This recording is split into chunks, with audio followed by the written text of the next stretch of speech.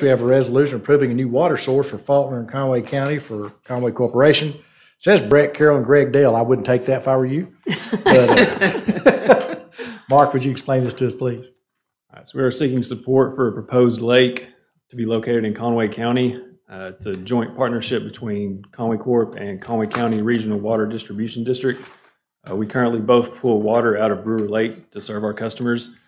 That is a finite watershed, so eventually in the future we're going to need more water supply. So this is a joint collaboration. The lake will be located on the east fork of Point Remove River, which is also in Conway County. At this time, we're just asking for support from the city. It's also going to the county quorum court tonight for the same resolution. There's no obligation to spend money at this time if you are in support, but this just helps us get to that next step to seek grant funding.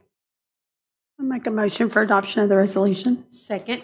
I have a motion and a second to approve this resolution for look at the new water source for Faulkner and Conway County for Conway Corporation. Any further discussion? Mr. Garrett. Resolution R2244. All in favor say aye. Aye. All opposed.